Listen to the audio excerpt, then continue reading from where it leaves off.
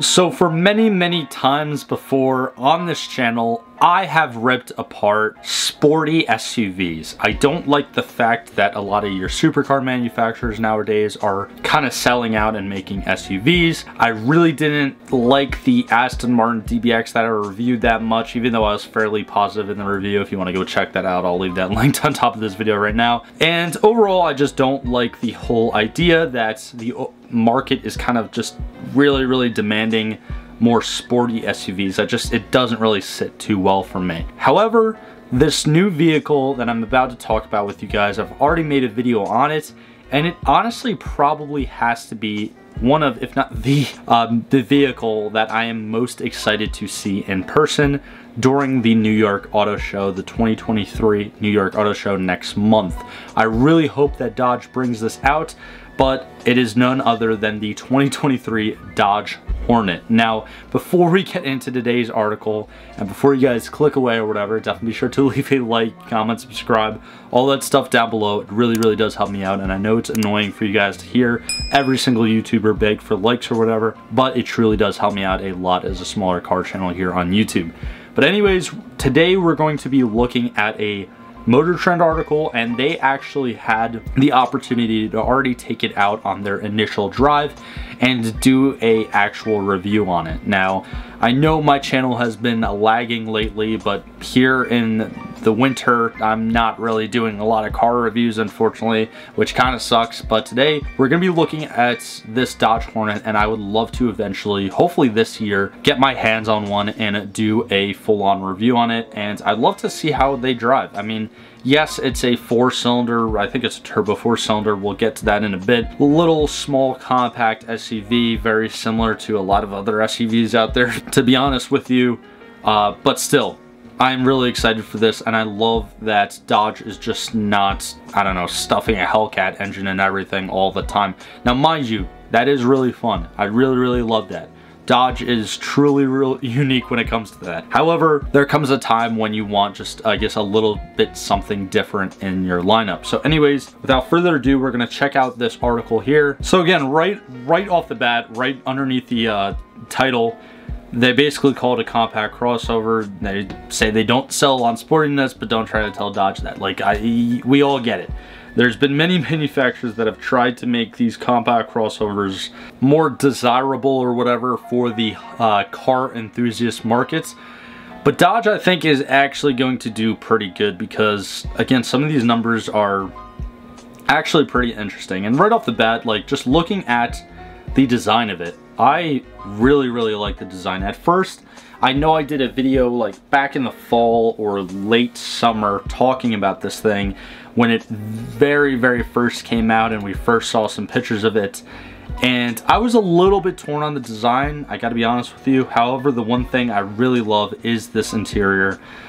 I know it's not a lot, and I know Dodge gets a lot of hate on their interiors because, I mean, hell, the Challengers and Chargers interiors pretty much were not updated at all over the course of like the last decade or so. But this one I actually really like. I like the kind of alternate Dodge logo on the steering wheel, like the 2 stripes right there. I really like the door panels as well. There's a lot of nice lines in this, and especially for the price. I mean, this is going to retail in the low 30s, and we'll get to the actual price numbers in a bit here. But honestly, this does not look like a compact SUV that would cost that little, especially in today's new car market. Now, yeah, I'm sure you can find something that's better or nicer looking or faster or whatever in the used car market, but just when comparing it to other new compact SUVs, I honestly don't think you can get something as fun for this price tag. Here's just some kind of more in-depth pictures of it. Now, another thing that I actually really liked when I first made a video on this is this new Hornet badge. I know you can't really see it from this far away angle, but I really like it. It's almost kind of like a nod back to the Super Bee in a way.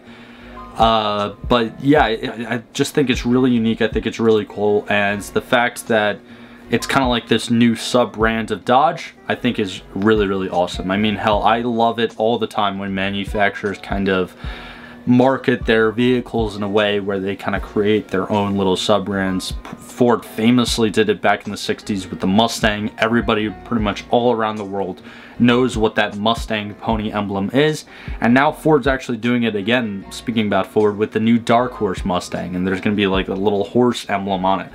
I don't know, maybe that's silly, maybe that's childish of me, but I kind of like this new kind of Hornet sub-brand that they're going to make with this logo. And yes, it's only one model, but who knows, maybe they make more performance inspired trims in the future. Now looking at some of the specs here, so yes, the base price is in the low 30s. However, it can go all the way up to basically right under $37,000. Now with markup fees and all the other nonsense that you have to get when you're looking at new cars in 2023, it's probably gonna be like 40 grand, especially if you get some stuff spec'd out on it. But I'm sure you can find at least some of these in the 30s. I mean, if you get like a base trim one and you start at $31,500 MSRP, add on like $1,000 shipping charge or handling charge or whatever if you're getting it custom ordered. And then on top of that, maybe add like a $5,000 markup fee or whatever dealership markup nonsense that they do.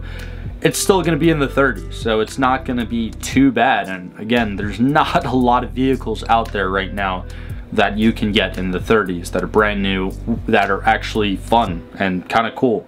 And I think that this is definitely a one. Now, when it comes to the engine, or actually, I guess looking at the drivetrain here, it is all-wheel drive, which I think is pretty nice.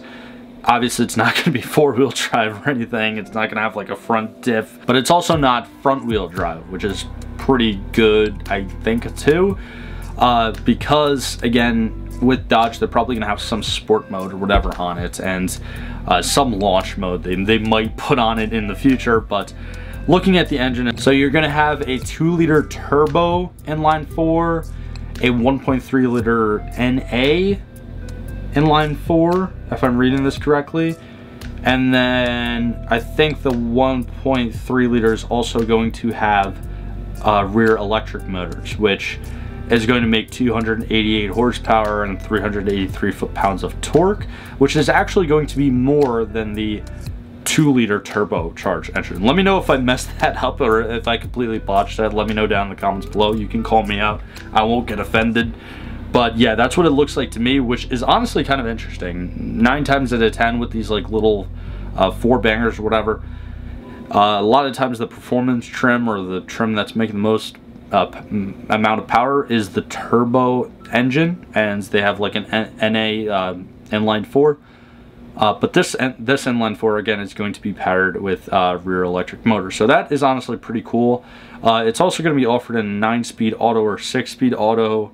It would be really cool of Dodge if they you know, offered in like a 6-speed manual, but obviously that's not going to happen.